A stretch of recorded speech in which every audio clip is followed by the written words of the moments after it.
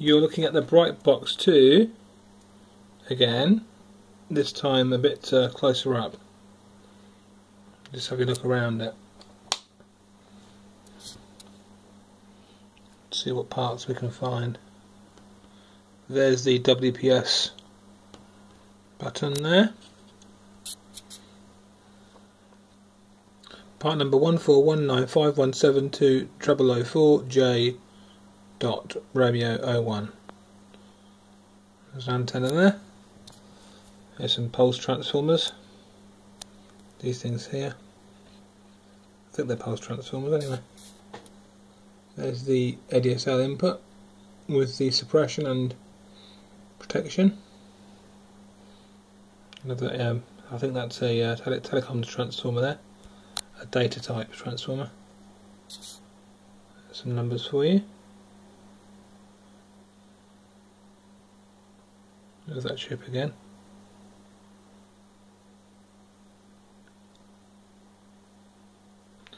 Some unknown quantity into that metal can. There's a heatsink. Some sort of composite material, this heatsink. It's some sort of formed or compressed conductive. Could be ceramic actually. There's a NAND flash chip there. This one here. Electron Tech, I think that's RAM. Let me look at that closer. Tell you what, I might try and take this heatsink off actually. Or should I? No, it's glued on. I don't want to remove it really. I'm hoping you can see that.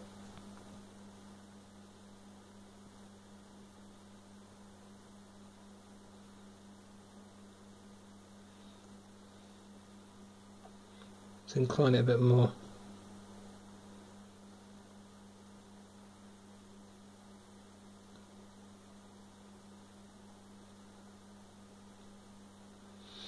Yeah, that's the RAM.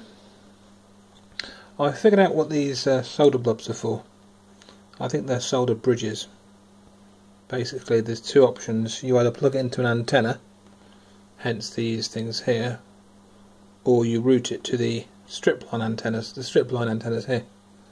One there, one there, one there, and one there. So I think those solder blobs are for routing. You either leave them out, those blobs are either not there, in which case it goes to the antenna, or they're there and they get routed to the internal antennas. That's what I think. Oh, there's a fly down there. Hello, fly.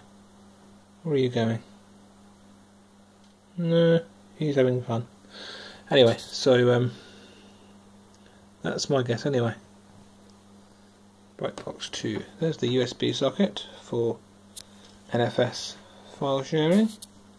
Here. Yep. Sorry about my dirty desk. It needs a good clean, or I could sand down. There's the power switch. Input jack for the mains. Well, I would put mains in there. I'd put 12 volts in there at 1.5 amps if I were you. There's the reset button. WAN jack. Gigi. 100 meg, 100 meg, 100 meg. ADSL. Let's check the other side. Now, on my last video I said there's 4 indicator LEDs. There's 5. 1, 2, 3, 4, 5. Very, very bright multicolour LEDs. Not much interest in the back, just loads of surface mount stuff, as we saw before. I wanted to actually show you closer up the tabs on the case, because I didn't make it very clear in the last video how to get this thing open. So, there's your hooks. There's 2 there. Now this is the left hand side, sorry, the right hand side of the router. So this is the casing. This is the right hand side. There's one there, one there. At the bottom, there's one there and one there. In the middle of the screen. Left hand side. One there and one there, and the top, one there and one there, and the corresponding tabs on the front casing. Oops, wrong way up. There we go, the two tabs, top, camera's not focusing very well, sorry. Okay, left and right, that's the top of the case. You've got your indicator cutouts there, you can see those, you see the light coming through those, that's for your LEDs. Got two tabs on the right, two tabs on the left, if I've shown you those already, I apologise. And you have the bottom ones. So I just use one of these cards, credit cards, just to pop those open. As you can see, it's very easy. They're very thick actually. Compared to the Brightbox 1, they're very thick. The top area of the tab used to break off on the Brightbox 1. These are much thicker, so they don't break. Well, they would do. They would break if you were careless with them, but they're quite a lot tougher. So yeah, got all this. Got the mould markings from the factory. I think it's ABS. Oh, polycarbonate and ABS. There we go. Polycarbonate and ABS. So I'll put it back together on camera. Very exciting, hey?